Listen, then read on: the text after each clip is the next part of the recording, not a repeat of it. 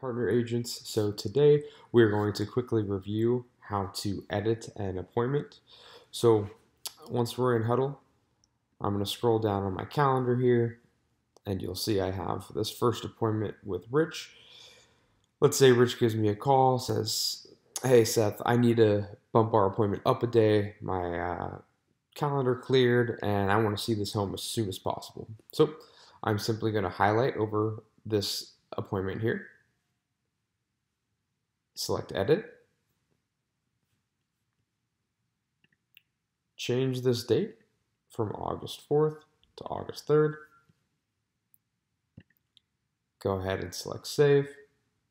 And then on here, you'll want to hit a refresh because you won't see it right away. But after that refresh, you scroll down and you'll see that appointment was moved from the 4th to the 3rd. And it's easy as that.